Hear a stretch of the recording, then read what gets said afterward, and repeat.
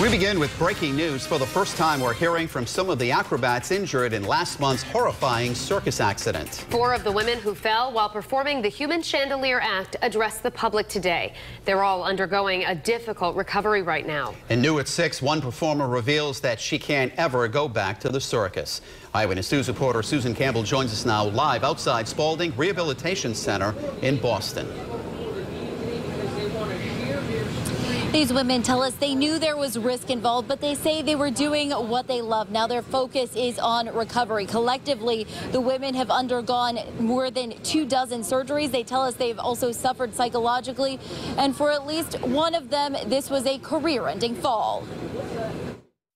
I can say for me only, and I can talk only for me, I will be not able to go back and to make what I know to do best, what I love to do, and it's my dreams. I'm gonna be limited only to hold my neck, only my head. I cannot talk for another girls, but for me, my dream is just done. For everybody who is in the circus business, they know it's a magic. Once you are inside, it's difficult to get out. It's just, I cannot explain.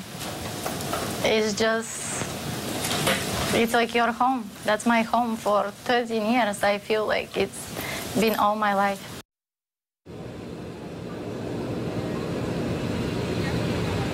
Seven of the 8 injured performers are being represented by Clifford Law Office. Attorneys say it's too early to determine who might be named in any lawsuits. And coming up new at 6:30 over on our sister station, Fox Providence, hear how one of their performers describes the moments right after the fall.